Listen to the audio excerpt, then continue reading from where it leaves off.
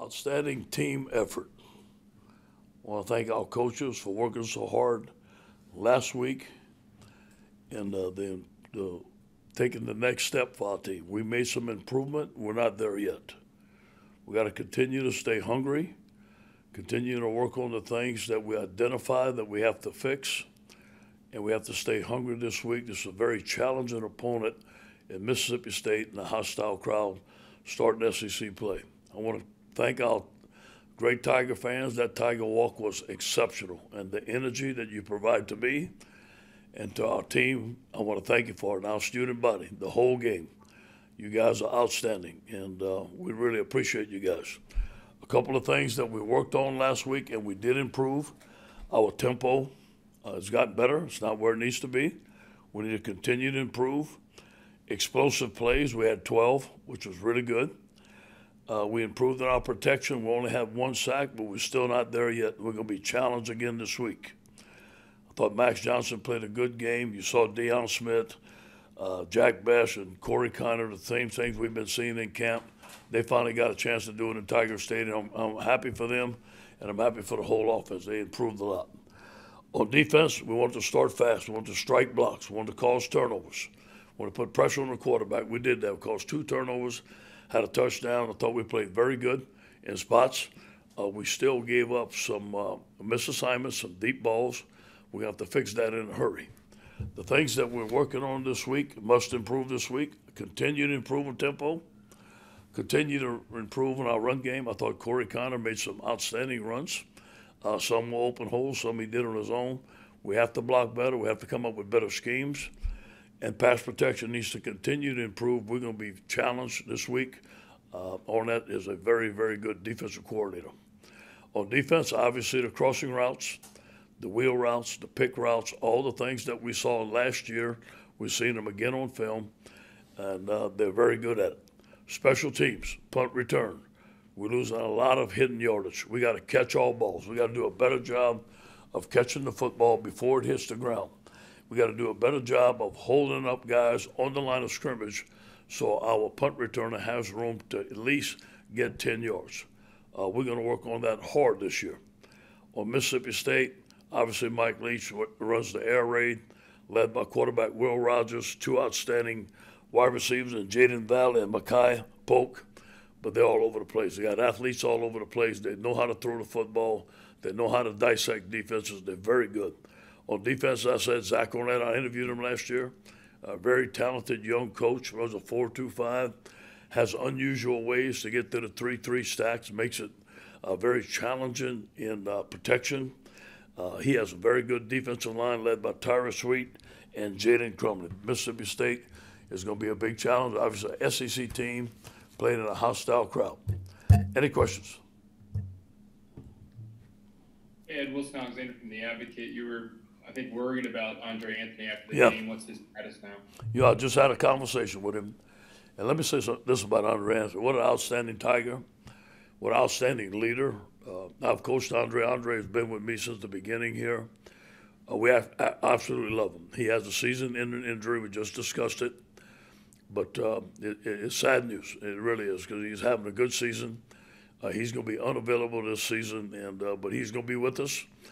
He's going to deal with it, and what the next step is for him, we're going to find out. Hey, Coach, Matt Trent, WBRZ. And that I've got 2 quick ones in that same vein. I know Austin Deculus got hurt but walked off on his own free will. I mean, is he good to go for this week? Yeah, he's going to be good. He'll be fine. Okay. I'll call him Iron Man. He gets a little injury and he bounces back about 2 plays later. You know, Austin played more snaps than anybody here at LSU. Very tough, very good Tiger. And another one is, I know Max, after the game on Saturday, said that a huge reason for the passing attack being so successful is Kayshon Boutte moving to the slot. Right. I just want to ask what the philosophy leading up to that was, and when you look back at it on film, how did him in that position make everything? Well, we want to get him the ball quick, and we want to put him on a nickel and see if we can get him the ball up the middle, see if we can get him the ball on the bubble screens, which is the slots closer. It was just different ways to get him the ball in the fly sweep, get him involved early. But you know what? It ended up opening up the outside for us. I don't think we had planned that, to be honest with you. they singled up those guys on the outside, and those guys on the outside had success. Coach, this is Josh Sibley with Louisiana Gridiron Football. I know in the past you've mentioned going with the hot hand. Do the past two games for Connor translate to more carries? Say it again now? I know in the past you've mentioned going with the hot hand. Do the past two games for Connor translate to more carries for him? Oh, sure. You know, we want to get those guys. You know, Monty Goodman's going to be healthy. Ty Davis is still our starter, but, you know, we want to get the ball in our best players' hands. And the more snaps they can get, the better off we're going to be. Hey, Coach, this is Glenn West with LSU Country. Obviously, just because of the nature of Mississippi State's offense, you know, they're going to put as many receivers out there as they possibly can. Just curious as to what the defensive approach might change. Do you guys envision maybe dropping some more guys back to kind of help with the passing game coverage, or how do you kind of envision that going this week? Well, that's something that I can't tell you, Glenn. I mean, it's, it's something, you know, we have a plan. We've been looking at Mississippi State ever since we couldn't stop them last year, and it was embarrassing. I was embarrassed as a coach, and I take full responsibility. So, yes, we have some plans to do some different things, but obviously I can't tell you. Hey, Sheldon Nichols with the Advocate. With Andre Anthony out, do you expect Alligator to be back this week? And Yeah. also, BJ Ojulari. He's got more sacks already than he did in 10 games last year. Where has he made the biggest jump, and what's his biggest strength? First of all, I got to give Andre Carter the credit. He has come in here as a defensive line coach, brought energy, is coaching those guys. You know, he had 80.5 sacks. He's teaching them some stuff. He's challenging them every day on the little things, showing them how he did things. He's being a great leader, provides a lot of energy. So Andre has done a great job of coaching those guys. You know, BJ's playing more. He's playing the right end. We're playing more of an attacking style defense. We got him wider. Last year we had him right on the tackle, which is not conducive to making plays in the backfield. We got him 2 foot outside the tackle and rushing every time, so that's helping.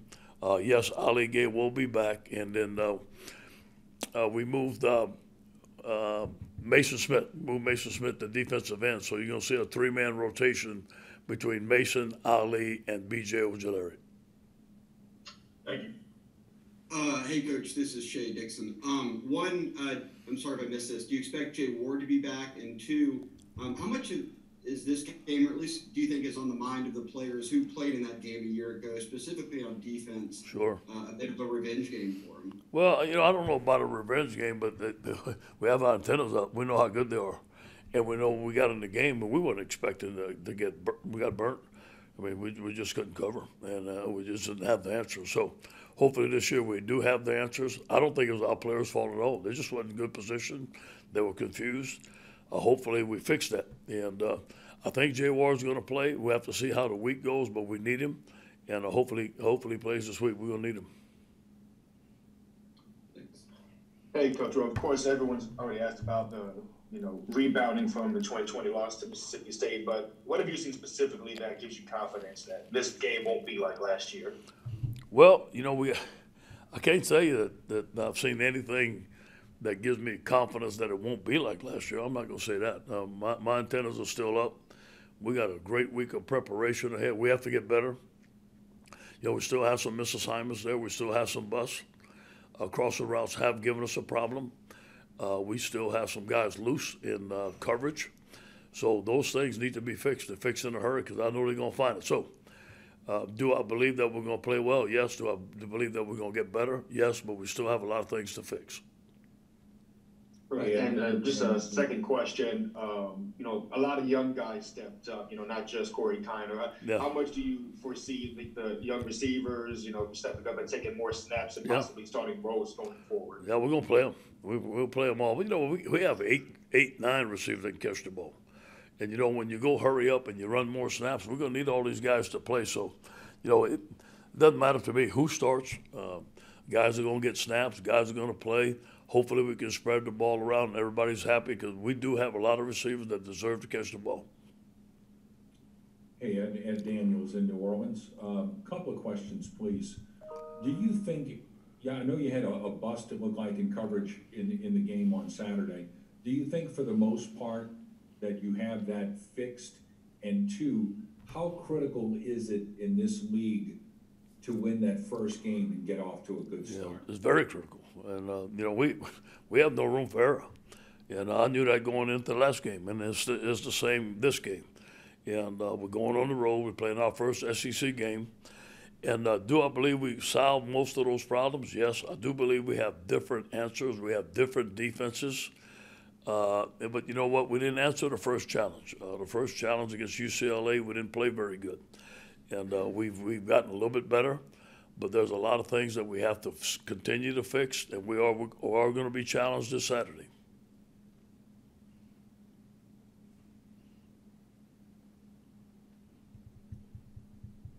And one of those receivers, obviously Jack Besh, had a huge game. Y'all bring him in as a traditional wide receiver, have to shift him to tight end when that position got kind of thin. But does that position almost in what he's doing kind of fit his personality, chipping defensive ends and that kind of thing? Yeah, it does. I think Jake has done a good job of finding out what he can do. You know, Jack was one of these guys, just like Clyde Edwards-Helaire, Justin Jefferson. You know, he was a 3-star, but we all liked him. And what a great player, man! And he has the heart of a tiger, and he's going to do a lot of great things for us. He brings a lot of energy to our team. He's a winner. Hey, Coach. Good morning. A couple of quick questions for you. Mississippi State is not the biggest stadium in the league, but it seems like they've done a really good job of concentrating that crowd noise and making it a tough place to play. What kind of challenges does that present for you? Yeah, you know, we're going to play music all week, and you know, they play, you know, they get those speakers really loud there. Their fans are involved. It's going to be 11 o'clock in the morning. We got to wake our guys up and get going. But, yes, it does provide a challenge. They get those cowbells going. It is one of the loudest stadiums we're going to play in. It's a game-by-game process. You're only focused on Mississippi State. You got that 8 p.m. kickoff against Auburn in Tiger Stadium. If you do well and can come back to that, I mean, the next 2 weeks, I mean, how critical could they be to turning this thing the way you want it to go? You know, we take it in 1 week at a time. You're right. But, you know, we're zeroing in on Mississippi State. And more than Mississippi State, it's about LSU. And continue to fix LSU. There's a sense of urgency to fix us. I know we have good players. I know we have a good staff. We got to continue to put everything together to be the type of team we want to be. Hey, Coach. Just, I guess, going back and looking at the film, I mean, you guys, you know, slid Mason over to defensive end after Andre's injury. I was curious what you guys thought of how he looked at that spot, and just what about his game makes him so unique to be able to move really all across the defensive line? Yeah, you know, I think Mason has a chance. If you look at a prototypical left defensive end in the NFL, he's a left defensive end. That's where most of the runs go to. And you want a big defensive end to play over a tight end. And he's very athletic to play in space. So I think he has a chance to be a dominant football player there. He shows some things that are very dominant. He's a great inside rusher. He's learning how to play outside. I think he's just scratching the surface. Yeah, and Ron Higgins, Tiger Rag. What's the next step of improvement in the evolution for Max Johnson as quarterback?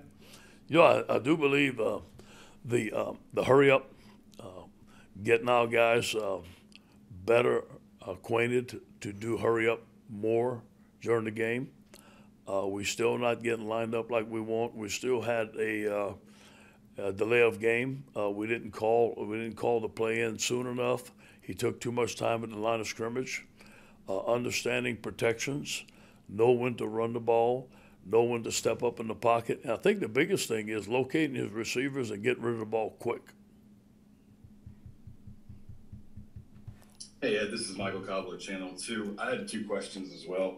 You talk about the pass rush. How much of that is the secondary doing their part and maybe giving them that extra beat to get home? It all works together, no question.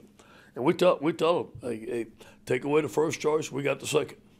And a lot of times, you know, the quarterback has not had a lot of times to throw because we have tight coverage. I think we have 2 of the best corners in America.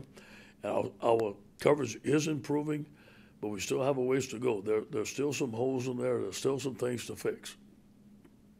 On the other side of the ball, you said it last week about trying to find the perfect play versus just calling a play with it. You know, maybe in the last 4 years, it seems like coordinators and coaches are more willing to, throw that 50-50 ball, maybe put the ball at risk a little. Is that what it takes to succeed in college football and on offense this time of year? Yeah, you got to take your shots. You got to beat your one-on-ones. You got to have players to beat guys on one-on-ones. There was a lot of one-on-one shots, especially on the outside. I thought Bax threw some great balls. I thought Dion caught some great balls. It's just a combination. But if you can do that, if you can beat your one-on-ones, you got a great shot of making some explosive plays, which we had 12 of them. Coach, you mentioned that you've got obviously the best two corners in the nation. Did you think Saturday was Derek Stingley's best tackling game? I know he UCLA, but do you think he really bounced back Saturday? Yeah, you got to give him credit. Look, at UCLA, the first week he practiced with UCLA, he didn't tackle all camp. So him missing a tackle was not his fault. He was put in a position that he hadn't done yet. And in order to tackle, you got to tackle. And Corey's been working with him on tackling. He's healthy. He did a tremendous job. Those tackles he made were great, but that's typical Derek Stingley. That's just a matter of practicing and tackling. Ed, the early returns on this recruiting class look very good. How good do you think it is? I really think it's our best class that we've had here. From top to bottom, they're great kids, they're great young men, outstanding players. It's very well balanced. But we're going to see. But they are showing right now it's one of the best classes we've recruited since I've been here. Coach, I had heard last week you guys only practiced outside like 4 or 5 times since like the beginning of August. Yeah. How did that factor in? I know you want to get him out there and get him sweating and get him in shape. Did that kind of play any factor in leading into the year at all? Yeah. Obviously, you think about the 2:30 games that we've had. Here or in the swamp at Auburn have been very hot. Obviously, I've been concerned about that. We have not been challenged yet. We haven't practiced outside like we want to practice. At the time we did practice, it was difficult on our team. So I think it's going to be pretty cool. From what I'm hearing, 11 o'clock Saturday morning, I hope it is, and 8 o'clock on Saturday night, so we should be fine. Hey, Coach, sorry if you hadn't answered this during post-game Saturday, but just with the way Deion Smith, emerged, how much did he have to do to earn that playing role, and, what's his future looking like? Oh, yeah, he's going to play more and perhaps start. We're going to see how the week goes. And but listen, we got a lot of guys that deserve to play, deserve to start. I think that's a day-by-day process. We do have to get him the ball more. We're not going to stop giving him the football, and he does deserve to play more. Hey, Coach, I'm kind of curious. You mentioned you're going to be playing music all week to get ready for Mississippi State. What's on the playlist for this week? Yeah, all those songs they play, all that stuff they play. We have cowbells, and nobody's going to have cowbells, but we're going to have it on the Doug does a great job. Our film guy, he backs up his little court with big speakers on it, plays it right behind the quarterback. It's kind of fun. Our guys enjoy it. Coach Chessa Boucher with NBC 33 here in Baton Rouge. The warm-ups this weekend, did you feel a different energy, a different vibe from your team? Yeah, I did. Thank you for noticing that. I did. I really did. I felt it Friday night in the meeting. We had some good meetings on Friday night. I thought our coaches did a good job of getting our guys fired up. They understood that it was time for us to play LSU football, for us to play our identity. We challenged all of us. We challenged ourselves to be at our very best. And this game was about LSU. It wasn't about Central Michigan. And our guys went out and performed at a high level, but a lot higher than they did the last 2 weeks. But we still have a lot of room to go. But there was a different energy on our football team. Coach, Steve Moulton with WZZN. I appreciate the time here today. So last year, the air raid, and I'm trying to remember your exact wording of just not as prepared as you wanted to be. So tell me about preparing for the air raid since then, and of course, getting up for game week, Coach. Yeah, well, these route concepts that Mississippi State's going to give us, we've been practicing for a while. We have game planned Mississippi State in the summer. We looked at them. Now we looked at them again. We have adjusted certain things for Mississippi State, and we got to see if it works. It's going to be challenged. It's not going to be perfect, but there's no way that we can have the missed assignments that we had last year to be successful. Coach, listening to you talk, it sounds like you're getting to that good spot where you have too many players that can make plays and just the. Yeah. It's a good problem. And you know what? We're going to need them all. You know, as the season goes by, we're going to need them all. And listen, I was at the University of Southern California where Reggie Bush and Matt Leinart and Lindell White was in the backfield, and everybody was happy. So we got to keep everybody happy. Everybody's going to get the ball, and it's about a team. It's not about any individual. That's why we say it's one team, one heartbeat, and everybody going. Is that a deal where the competition then really takes the team to the next level because now they want it? That's what we want. And you come to LSU, the biggest competition you should have is on that practice field. And you see it. And guys, the younger guys, we expect them to play. We tell them, the older guys understand that. We expect you to play. We expect you to compete. And a lot of them are doing it. Thank you, guys. Go Tigers.